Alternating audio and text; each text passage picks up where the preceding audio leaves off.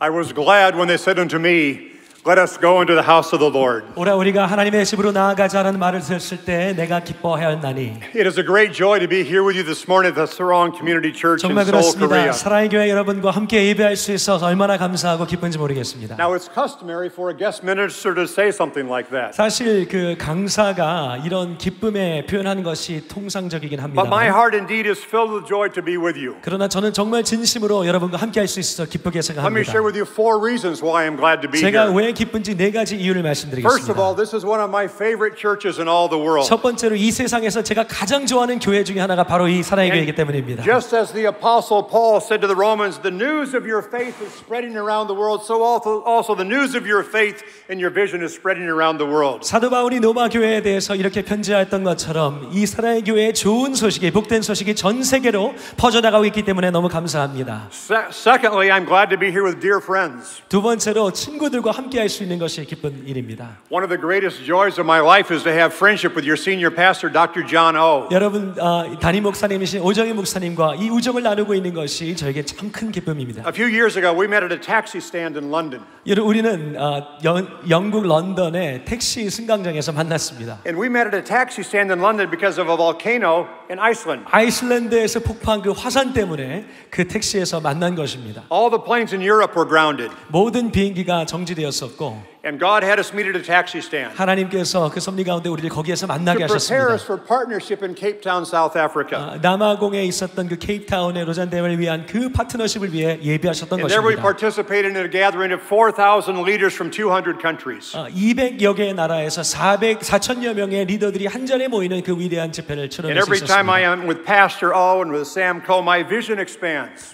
오정혜 목사님 만날 때마다 저의 비전이 확장되는 것을 느낍니다. And my joy grows. 그리고 저의 기쁨도 늘어납니다. Thirdly, I'm glad to be here because of the fact that you are a disciple-making church. 세 번째로 사랑의 교회가 제자를 만들어나가고 세워나가는 교회이기 때문에 참 기쁩니다. This is the heart of the mission of God. 이것이 하나님의 선교의 핵심인 것입니다. And fourthly, I'm glad 그리고 네 번째로 제가 기쁜 이유는 because I'm here with my family. 제가 가족과 함께 있기 때문입니다. Not only are we brothers and sisters in Christ, 우리가 물론 그리스도 예수 안에 형제 자매이긴 but 하지만 we are united as cousins in the Lee family. 어떤 면에서는 우리는 이 친척과도 같습니다. How many of you here this morning have the last name of Park? 박시성 가지신 분들이 계십니까? Okay. How many of you have the last name of Cho? 조시성 가지신 분들, How many of you have the last name of Kim? 김시성 가지신 분들, Okay, and how many of you are Lees? 이시성 가지신 분들. Please stand up. 한번 일어나 보시겠어요? Please stand up. 일어나 보세요. Oh, give the Lees a hand. 박수 한번 하실까요? Now this is why I'm so glad for you Lees. 왜 이 시가 제가 너무 감사하냐면 I have 3 children. 제가 자녀가 3명 있는데요. And my first daughter, Stacia, is married to a Korean American named David Lee. 저 첫 번째 딸이 데이빗 리라고 하는 이시성 가진 한인과 결혼했기 때문입니다. Yes, he's a graduate of Harvard Law School, very smart guy. 하버드 법대를 졸업한 굉장히 똑똑한 분인데 And I have 3 grandchildren. 제가 3명의 그 손주들이 있습니다. Kippum, 기쁨이 있고요, Jinhye, 지혜가 있고, and Hidai. 희대가 있습니다. And so afterwards, maybe all the Lees could come forward. We will take a family picture. 그래서 예배 마치고 우리 이시성들 앞으로 나오셔서 가족 사진 한번 찍으시면 좋겠습니다. Whenever I tell my son about my times in Seoul, he said, "You're exploiting me." 제가 이 아들에게 서울에 있었던 시간을 말할 때마다 나는 너무 함께하지 못해서 아쉽습니다라는 게 And I say, "No, 나옵니다. I'm just very proud of you." 정말 나는 내가 사위가 자랑스럽다라고 말을 합니다. And I'm so glad that my daughter married a Korean American. 제 딸이 그 한국인과 결혼했다는 것이 참 저는 기쁩니다. Because an American girl and a Korean boy produce the most beautiful grandchildren in all the world. 왜냐하면 미국인과 한국인은 너무나도 아름다운 손주를 만들어내기 때문입니다. But I'm also glad that we're here this morning because the Spirit of God is here. 성령 하나님이 우리와 함께하고 계신다는 것이 제 마음을 가장 기쁘게 하는 것입니다. The Word of God has been read. 하나님의 말씀이 오늘 이 아침에 준비된 줄 믿습니다. Our text this morning is from John 15. 오늘 함께 요한복음 15장 말씀을 나누도록 하겠습니다. The text has been read. 이 말씀이 우리 가운데 봉독되었는데요. In the theme of the sermon and the theme of the text is abide in me. 그리고 이 말씀의 중요한 핵심은 나의 안에 거하라는 말씀입니다. Abide in me. 내 안에 거하라. Union life. 주님과의 연합을 누리는 삶입니다. Abide in me so that you might bear fruit. 내 안에 거하는 것으로 말미암아 열매를 맺을 수 있다고 말씀하십니다. Now this is just the 15th chapter in the Gospel of John. 요한복음의 15번째 장인데요. John is known as the apostle of love. 요한복음은 사랑으로 기록된 사랑을 전파한 He's also 사도로 알려져 있습니다. also referred to as the apostle who Jesus loved. 그리고 예수님께서 사랑한 제자로 알려져 있습니다. Now here in John chapter 15, remember the fact that this is just the night that Jesus is betrayed. It's the day before he is arrested and tried and crucified. 우리가 읽은 이 요한복음 15장은 예수님께서 잡혀 돌아가시기 전날 바로 그 전에 말씀하신 말씀인 것을 기억해야 합니다. Less than 12 hours, less than 24 hours after Jesus spoke these words, he was hanging on a cross. 24시간 뒤에는 예수님께서 십자가에 달려 돌아가시게 되는 바로 그 24시간 전이라는 것입니다. And so as he is speaking these words, 예수님께서 이 말씀하시는 가운데 on this particular night, 바로 이 저녁에 he's speaking out of the depths of his love for his disciples. 그 제자들을 향한 깊은 사랑으로부터 이 말씀하시는 He's 것입니다. speaking with great passion 큰 열정을 가지고 말씀하시는 and with 것입니다. a sense of time, urgency in time. 이 시간이 얼마 남지 않았다고 하는 그 절박함과 긴박함이 여기에 있습니다. And so he's talking to them about the essence of his message. 그렇기 때문에 예수님께서 그 말씀하시는 것의 핵심과 중심을 이것에 담고 있는 것입니다. They've spent 3 years together. 3년을 함께 했습니다. Now this is their last night. 그리고 이제 마지막 밤입니다. What would you tell your children? 이제 그런 순간이 다가올 때 우리는 What would you 우리 tell your 자녀들에게 followers? 우리의 따라오는 사람들에게 뭐라고 말하겠습니까? And so Jesus summarizes all of his message. 그러니까 예수님께서 그 모든 말씀을 이렇게 He 정리하십니다. summarizes all of redemptive history. 모든 구속의 역사를 이렇게 정리하십니다. And this is the point. 그리고 이렇게 말씀하십니다. Union life.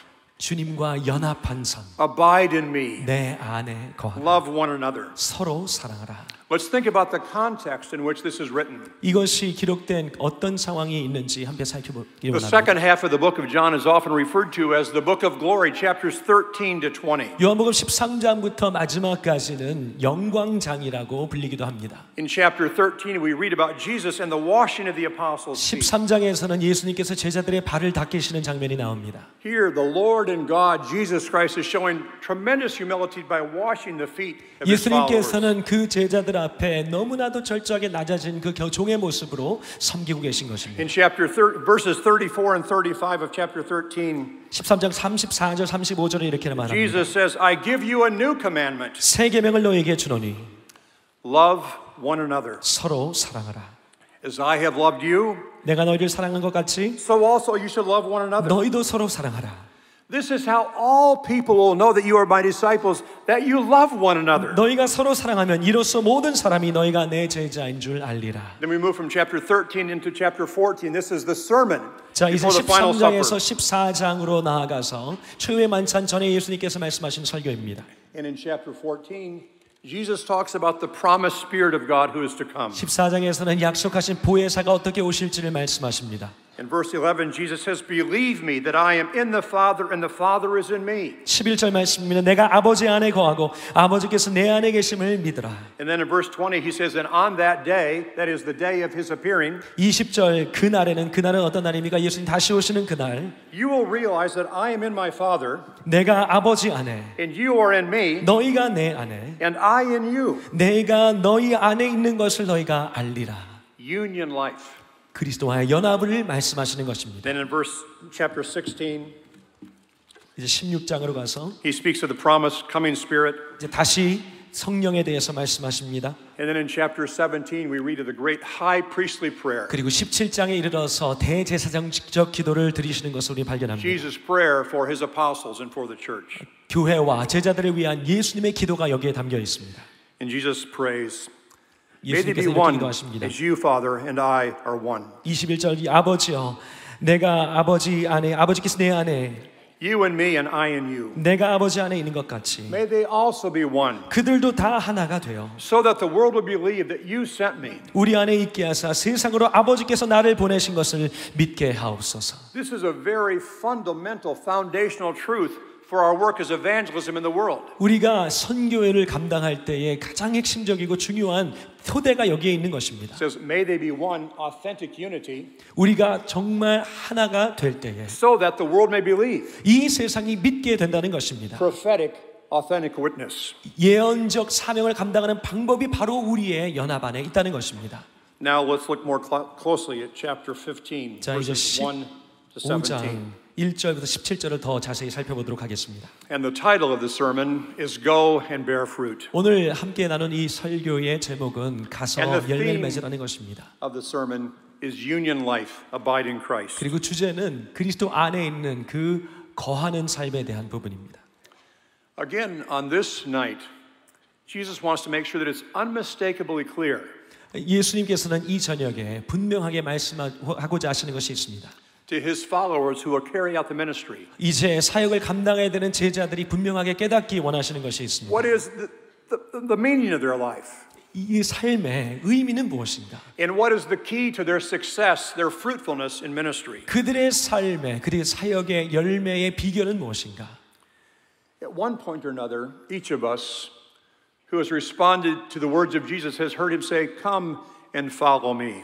이제 나를 따라오라라고 하는 그 하나님의 음성을 들은 사람들에게는 In the English language, derived from the Latin language, we have the word vocation. 우리는 영어로는 vocation이라고 하는 부르심이라고 하는 그런 단어를 What is 듣고 your 있습니다. vocation? 당신의 부르심은 무엇입니까? What is your job? 직장이 무엇입니까? Whatever you are doing, you are doing for the glory of God. 우리가 어떤 직업을 가지고 어떤 일을 하고 있든지 하나님의 영광을 위한 것이 되는 것입니다. Some of you are teachers. 어떤 사람들은 교사이시고 Some of you are artists and musicians. 어떤 사람들은 아티스트 또는 음악인입니다. Some of you are people in business. 어떤 사람들은 경영을 하시고요. You're in a variety of callings and jobs. 다양한 부르심과 직업을 가지고 있습니다. But whatever you are doing, 우리가 어떤 일을 하든 간에 you are doing this as your calling. You are doing all that you do as unto the Lord. 우리가 하는 그 모든 것은 주님을 위하여 하는 것입니다. And now on this last evening, Jesus says to his followers, 이 마지막 밤에 예수님께서 제자들에게 말씀하십니다. Abide in me. 내 안에 거하라. He is in us. 그가 내 안에 계시고 We are in him. 우리는 그 안에 있다. Now, in order to make this more graphic and more clear, Jesus uses the imagery of the vine and the branches. 이것을 우리에게 더 명확하게 그림 그려주시기 위해서 예수님께서는 포도나무 비유를 드십니다. Most likely all of you are familiar with grapevines. 우리는 이 포도나무에 대해서 잘 익히 알고 있습니다. And if you're not familiar with grapevines, you're familiar with fruit trees. 우리가 포도나무를 잘 알지 못하더라도 과실을 열매 맺는 그 나무에 대해서는 알고 있습니다. Yesterday, as I was being driven in from the airport by dear women from this church, I noticed the beautiful blossoms on the trees. 저는 제가 어제 공항에서 이곳으로 오는 그 길가에서 피어 있는 벚꽃들을 발견했습니다. And those beautiful, fragrant flowers are an indication of promise of fruit that is to come. 그 달려있는 꽃들은 이제 곧 달리게 된 열매들의 준비입니다. Now, all winter long, those branches have been bare. 겨우내 그 모든 것들을 참아내고 있다가 I love to garden.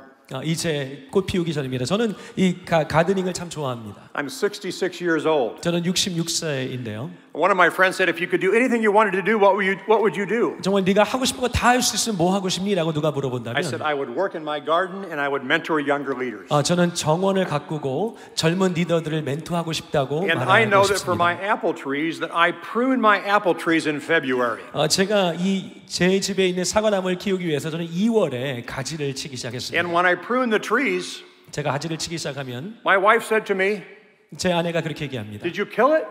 죽였어? You've cut it back to almost nothing. 아니 다 이렇게 앙상하게 남기면 어떻게 하는 거야? Jesus said here, the branch that bears fruit, it's pruned so that it will bear more fruit. 예수님께서는 열매 맺는 가지도 가지를 치셔서 더 많은 열매를 맺게 하시는 것입니다. And the branch that bears no fruit is cut away and thrown into the fire. 그리고 열매 맺지 않는 가지는 베어 버리시는 것입니다.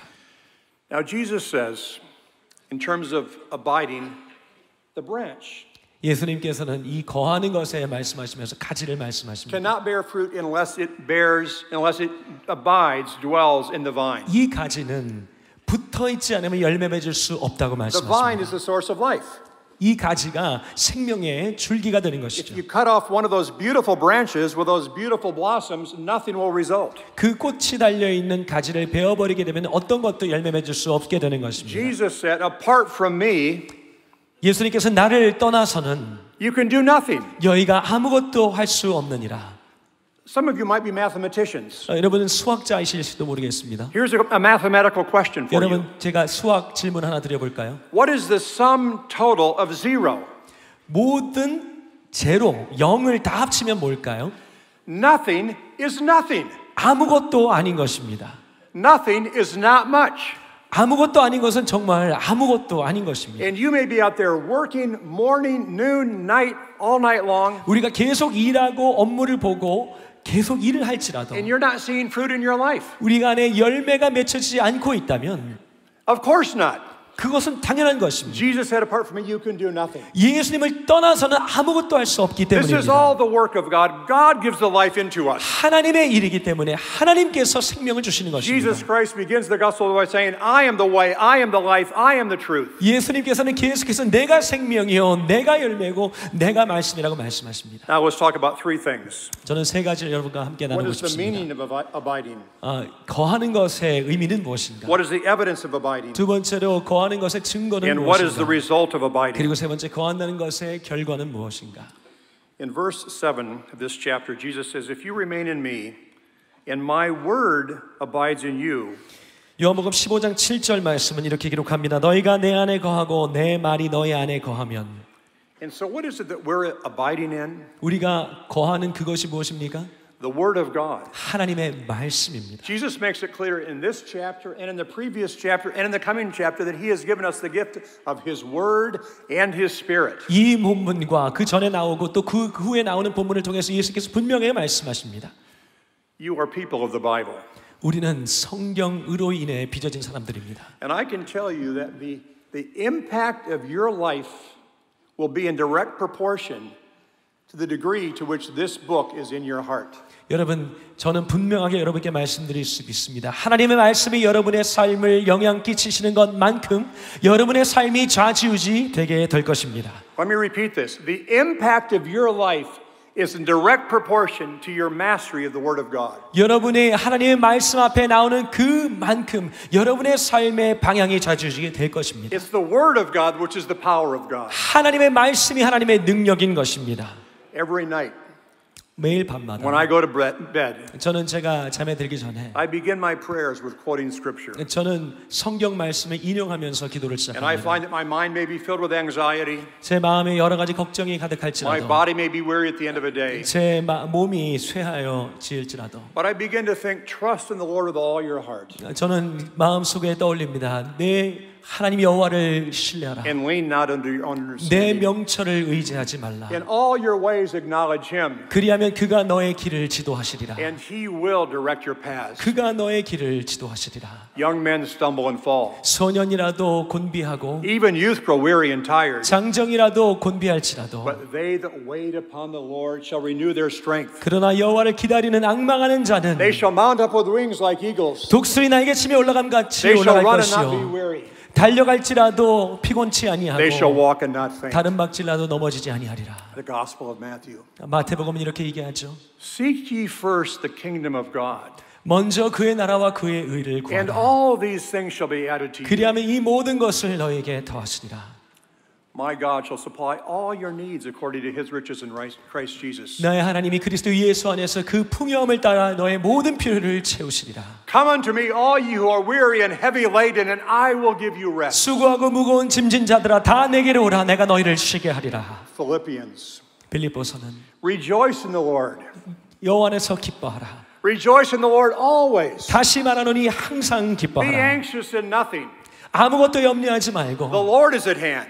정말 주님이 But in 가까우시니 everything present your petitions and your requests to God with thanksgiving. 모든 일에 기도와 간구로 감사함으로 너희 아뢰을 것을 아뢰라. And the peace of God, 그리하면 모든 지각에 which surpasses all human comprehension, 귀한 하나님의 평강이 그리스도 예수 안에서 will guard your hearts 너의 마음과 and your minds 생각을 지키시리라. in Christ Jesus. 예수 그리스도 안에 이를 이루시리라. What is abiding in Him? 여러분 그리스도 안에 거하는 것이 무엇입니까? Abiding in His Word. 그의 말씀 안에 거하는 것입니다. It all flows from Him. 그리고 모든 것은 그로부터 흘러나오게 됩니다. What is the evidence? 자, 그렇다면 of your 그 abiding in 안에 Him? 거하는 것에 대한 증거는 무엇일까요?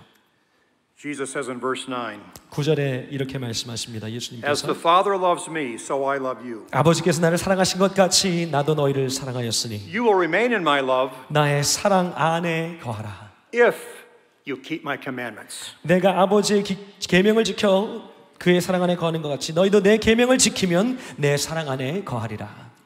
What is the greatest commandment? 가장 위대한 계명이 무엇입니까? Jesus, when asked this by a brilliant young Jewish man, said, The greatest commandment is to love the Lord your God with all your heart, soul, mind, and strength. 서기관이 예수님께 도전한 그 질문에 예수님이 이렇게 답하십니다. 모든 계명 중에 하나님을 사랑하는 것이 가장 큰 계명이고 And to love your neighbor as yourself. 그리고 내 자신같이 내 이웃을 사랑하는 것이 그것이라고 말씀하십니다. Do you love God? 하나님을 사랑하십니까? Do you love your neighbors? 이웃을 Do you love 사랑하십니까? yourself? 우리 자신을 사랑하고 있습니다. Jesus said all the law is built upon this. 예수님께서는 그 모든 율법의 완성이 이것이라고 말씀하십니다. And if we are abiding in Christ, we will be loving God and loving our neighbors and loving the person that God made when He made us. 우리가 그 안에 거하면 우리는 하나님을 사랑하고 이웃을 사랑하고 하나님께서 만드신 그 모든 이들을 사랑하게 될 것입니다.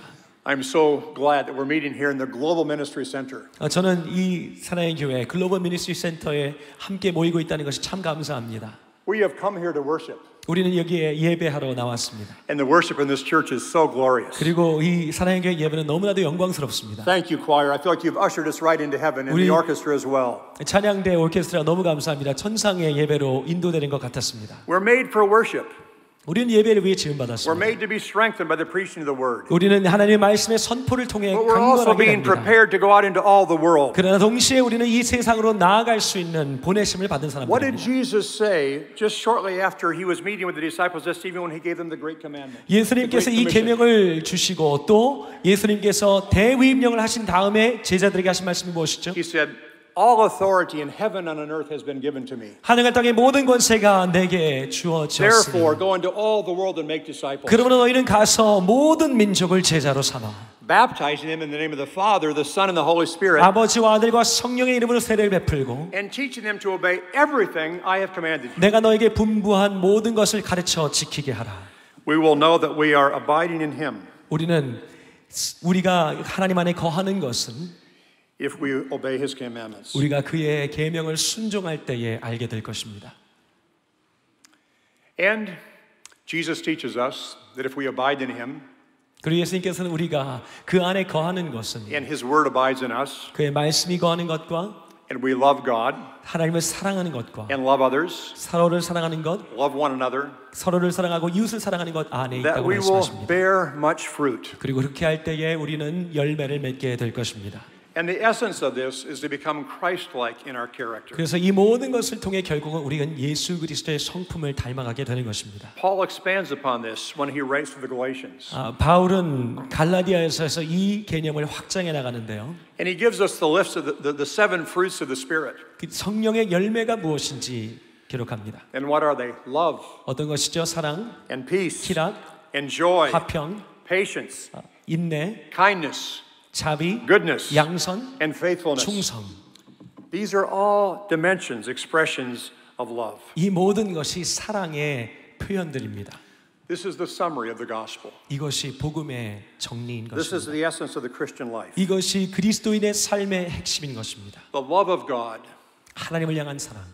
And as Jesus is speaking these words, 예수님께서 이 말씀을 하시는 가운데 He knows that soon His life will be poured out for the sins of all the world. 이제 이 세상의 죄를 위하여 그 몸과 모든 것이 부어질 것을 알고 계십니다. John writes, Greater love has no man than this, that he give his life for his friends.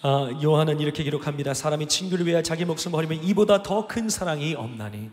The only way we can love is by the grace of the gospel. 우리가 정말 다른 이를 사랑할 수 있는 유일한 길은 하나님의 은혜 때문인 줄 믿습니다. This morning, are you abiding in Him? 이 아침 여러분, 우리는 그 안에 거하고 있습니까? Brothers and sisters, do you sense His love in you? 형제자매 여러분, 그 하나님의 사랑을 여러분의 안에 누리고 경험하고 계십니까? Do you sense His love for you? 그의 사랑을 여러분이 경험하고 계십니까? I'm married My daughter is married to a Lee. 저는 제가 결혼했고요. 제 딸도 이 씨와 결혼했고요. And therefore I'm a part of your family. 그렇기 때문에 저는 이 씨 가족이고요. But for most of you, I don't know your stories. 그러나 많은 경우에 저는 사실 여러분이 어떤 경험을 I don't 갖고 know your 계신지 모릅니다. history. 여러분이 어떤 길 걸어오셨는지, I don't know your dreams. 여러분이 어떤 소망과 꿈을 가지고 I don't know 계신지, your current condition in life. 지금 어떤 상황에 계신지 잘 모릅니다. I don't know if you're experiencing joy or sorrow, 여러분이 기쁘신지 슬픈지, health or sickness, 건강하신지 그렇지 않든지, gain or loss, 지금 얻고 있는지 잃어버리고 있는지, victory or defeat, 지금 승리하고 있는지 실패하고 있는지, hope or despair. 지금 소망 가운데 있는지 절망 가운데 있는지 잘 모릅니다. But I'm here to remind you this morning 그러나 여러분에게 분명하게 말씀드릴 수 있는 것은 that God loves you. 하나님께서 여러분을 사랑하신다는 사실입니다. And God knows you. 하나님께서 여러분을 아십니다. And He's here to say, I love you, you love me. Now let's go and share this love with the world. 그리고 하나님께서는 오늘 이 시간 말씀하십니다. 내가 너를 사랑하고 너희가 나를 사랑하니 이 세상과 이 사랑을 나누자. And Jesus said, this fruit will bring glory to God. 그리고 이 열매는 하나님께 And we know that our 영광이 될 것이다. chief purpose in life is to enjoy God and to glorify Him 우리는 forever. 인간의 가장 궁극된 목적이 하나님을 영화롭게 하고 그를 영원토록 즐거워하는 데 있음을 믿습니다. I've been blessed by God with a wonderful life in many respects. 저는 정말 여러 면에서 하나님께 너무나 큰 복을 받은 사람입니다. I was born into a Christ-centered home. 저는 정말 그리스도 중심의 가정에서 My father was 자라났고요. a pastor. 제 아버지가 목사님이었고 His father was a 그 pastor. 아버지도 목사님이었고 His father was a pastor. 그 아버지도 His 목사님이었고 father was a 그 pastor. 아버지도 목사님이었습니다. I don't know after that, 그 위는 but 모르겠습니다. I'm a fifth generation 그러나 저는 pastor. 적어도 5대째 목사입니다. Been blessed with a wonderful wife and wonderful children. 정말 훌륭한 아내와 훌륭한 가족으로 복을 받았습니다. And so it's easy for me sometimes to take God's love for granted. 그렇기 때문에 하나님의 사랑을 당연하게 여기는 것이 저에게는 익숙했습니다. But 5 years ago, I came to a discovery of the love of God and the value of abiding in God in a much deeper way. 그러나 5년 전에 저는 이 하나님의 사랑과 또 그 사랑 안에 거하는 것에 대한 그 가치를 더 깊이 깨닫는 사건이 있었습니다. 5 years ago, I had a year that had two halves. The first half, which was a wonderful half, and the second half, which was a very 5년 difficult half. 전에 저의 한 해의 상반기는 굉장히 멋졌고 하반기는 그렇지 In the 못했습니다. first half of that year, I completed my PhD in Oxford. 첫 번째 상반기에는 저는 옥스퍼드에서 박사학위를 I 마쳤습니다. was named the honorary chairman of the Lausanne movement. 로잔 대회의 명예회장으로 임명이 되었고 I was appointed as the president of the American Bible Society in New York City. 미국성서공회에 뉴욕에는 미국성서공회 회장으로 임명이 되었고 I was honored as the alumnus of the year by my college, Wheaton College. 그리고 위튼 대학교의 명예로운 졸업생 중에 하나로 임명이 That was a 되었습니다. glorious and wonderful time for me. 정말 영광스럽고 너무나도 귀한 시간이었습니다. But then came the second half of that year. 그런데 그러다가 하반기가 시작됐습니다. I was diagnosed with lung cancer. 제가 폐암이 발견되었습니다. After just a short time, I was terminated from my job. 그 이후로 저는 직장을 잃게 되었습니다. My mother died. 제 어머니가 소천하셨습니다. When I went back for a checkup on my lung, they found more cancer in my thyroid. 제가 그 폐를 점검하러 갔을 때 갑상선에도 암이 발견되었습니다. And in that time, I was experiencing a tremendous sense of loss. 그 순간 가운데는 정말 모든 것을 잃어버린 경험을 하고 Not only 있었습니다. the loss of a job and the loss of strength and the loss of place and income and status, 제가 직책을 잃어버리고 인컴을 잃어버리고 지위를 잃어버리는 그 모든 것뿐만 아니라 but I thought, God, where did you go? 하나님은 지금 무슨 일을 하고 계시는 겁니까? Has your love abandoned me? 나를 향한 그 사랑이 식으신 것입니까? And as in the middle of the night, I would think about these things. And I said, Doug Birdsall, who are you? 제가 한밤중에 이런 생각을 했습니다. 덕, 너는 누구니? And I would answer myself, you're nothing. 제 스스로 대답했습니다. 넌 You 아무것도 have 아니야. nothing. 넌 아무것도 없어. And as I was anticipating the surgery for my thyroid cancer, I was especially fearful. 제가 갑상선 그 암 수술을 준비하는 가운데 더 큰 공포가 찾아왔습니다. Because one possible risk of this cancer is damage to your vocal cords. 이 갑상선 암 수술이 가지고 있는 위험 중에 하나는 제 성대를 다치는 것이었습니다. And I make my living by interacting with other people. 저는 사람들과 소통하는 것으로 사는 사람인데 이게 다친다고 I thought, what 한다면 could be worse than losing your strength and losing your job and losing your place and losing your voice? 내가 모든 힘을 잃어버리고 직장을 잃어버리고 관계를 잃어버리고 And 말을까지 잃어버리게 되는 것. And I thought, what if my body was paralyzed and I couldn't move? 그리고 나아가서 내가 사지가 마비가 되는 그런 상황에 발견되고 한다면 What would I be if I couldn't speak and I couldn't move? 정말 내가 움직일 수도 없고 내가 말할 수도 없는 그런 존재가 됐을 때 나는 누구일 것인가? And then God met me in the middle of the night. 근데 그 한밤중에 주님께서 나를 만나 And when I 주셨습니다. asked the question, who am I? 제가 나는 누구인가에 대한 질문을 던졌을 때 I heard the voice of God say, "You're a son with a loving father." 하나님께서 제 마음속에 말씀해 주셨습니다. 너는 And you are, 사랑받는 아버지의 자녀야. and you are a servant with a benevolent master. 그리고 너무나도 선한 주인의 종이야. I know the plans I have for you, says the Lord. Not to harm you, but plans for good, to give you a future and a hope. 너희를 향한 나의 생각을 내가 아나니 이것은 재앙이 아니라 미래와 희망을 주려는 것이니라. And I heard Jesus say, "Abide in me, 내 안에 거하라. and I will abide in you." 그리고 내가 너 안에 거하리라. God pruned me. 하나님께서 저의 가지를 God 치셨습니다. put me in the wilderness, 그리고 강야로 내모르셨지만 a time of barrenness, 그 가운데에서 a time of winter. 그 가운데 그 혹독한 겨울을 But then 지났지만 spring comes, 봄이 and the 찾아왔습니다. buds come, 그리고 꽃봉오리가 and 오르기 시작했습니다. strength returns, 그리고 힘이 돌아오기 and 시작했습니다. joy, 기쁨과 and hope, 소망이 다시 찾아왔습니다. and fruit. 그리고 열매가 맺히기 시작했습니다. Fruit that remains. 영원한 열매들이 맺히기 시작했습니다. This is the meaning and purpose of life 이것이 우리의 삶의 의미고 목적인 줄 믿습니다. for those of us who are disciples of Jesus Christ. 그리스도 예수를 따라가는 모든 이들에게 이것이 의미인 줄 믿습니다. Amen. 아멘.